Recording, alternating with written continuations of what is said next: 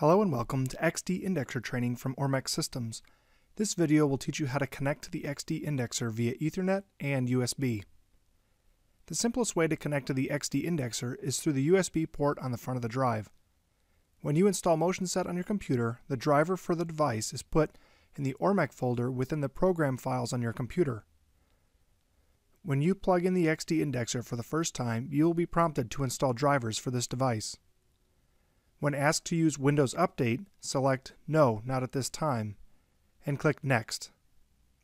Then, instead of running the wizard, select Install from a list or specific location. Under Search for the best driver in these locations, select Include this location in the search. Browse to your C drive, into the Program Files folder, the Ormex folder, the MotionSet folder, then finally the Ormex USB drivers folder. Follow the rest of the prompts. From within MotionSet, you can select the device address you want to connect to through the drop-down menu here. Select USB and click Connect here. Once connected, you should have a blinking green light in the bottom right corner of the screen. If you disconnect or lose communications with an indexer, this light will stop blinking. The other connection method available from your computer to the XD Indexer is through Ethernet. Keep in mind that you will need to use a crossover Ethernet cable to connect directly from your computer to the XD Indexer. The default IP address for any XD Indexer is 192.168.1.250, and the default subnet mask is 255.255.255.0. Use this information to configure your IP address on your computer. Let's go over briefly how to configure the IP address on your computer. I will be using a Windows XP machine, so these instructions may differ if you are using a different version of Windows. First, you need to find your network connections. This can be done through the control panel.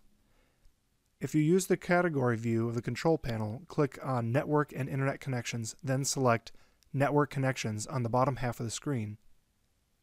If you use Classic View for your control panel, simply double-click on Network Connections. Once you see your network connections, right-click on the connection you'll be using to communicate with the indexer. This is different for every computer, so it may take a try or two to figure out which connection is the right one.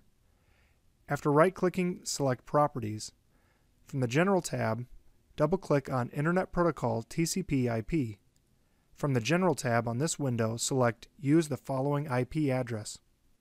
Define an IP address that starts with 192.168.1 and then specify the last number as anything between 1 and 255, making sure not to use the same address as the XD Indexer. From MotionSet, you can select the address in the drop-down menu at the top of the screen you want to connect to. If you manually change the address of the indexer, you can add its new IP address by clicking on the phone book next to this drop-down menu.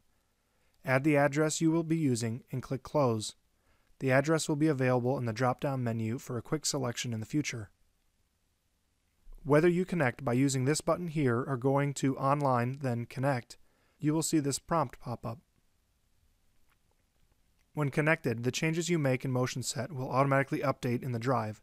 Therefore, your project in MotionSet and the project in your drive must be synchronized from the start. This dialog box gives you a few options depending on what you want to do.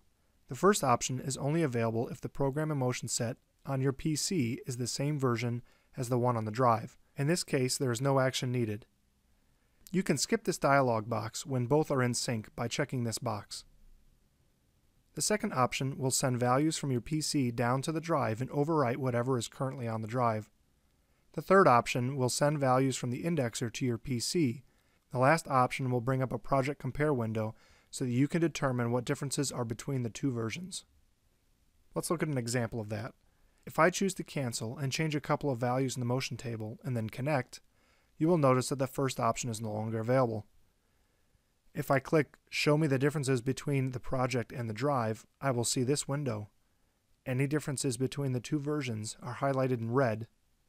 This concludes this instructional video.